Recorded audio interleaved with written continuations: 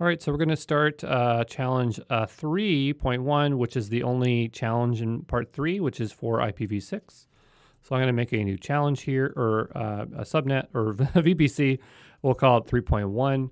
We said that we're going to make it 10.0.0.0/24, 24 being 256 IP addresses. We're going to enable IPv6. We're going to go ahead here and hit create. We're going to go make our way over to subnets. We're going to have to create 2 here. Okay. Because the whole point of this is just to show you how to assign subnets to IPv6 is okay. So we'll say, point 1 here, we'll say subnet 1. We're going to choose this. We're going to make it half the IP address range. So that's pretty easy. We'll do, if it's 24, we want half of it, then we'll choose 25. Because remember, if we have 25, it's half of 24, okay? We're not going to assign the IPv6. I want to show you how to do it manually.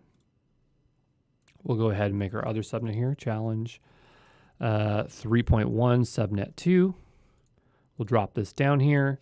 We're going to do 10.0.0.0/25. The next one starts at 128, because remember, it's half the size there.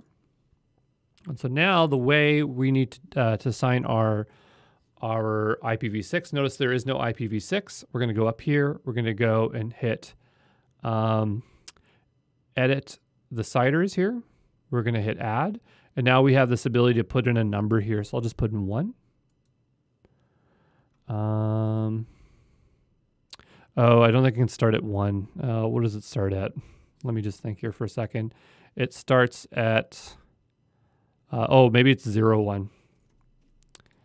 I think that's what it has to be. Okay. I always forget that. And we'll go to the next one and we'll hit IPv6. And so we'll add another one. We'll say 02. Okay. And that's how we assign IPv6 addresses. There's no point in getting into any kind of IPv6 math. It's not like IPv4 where it's very easy to make sense of. This is super, super complicated. But I just wanted you to experience IPv6. That's all there is to it. We'll just go ahead there and delete this. And we'll go ahead and delete that. And we'll just go look at the answer now.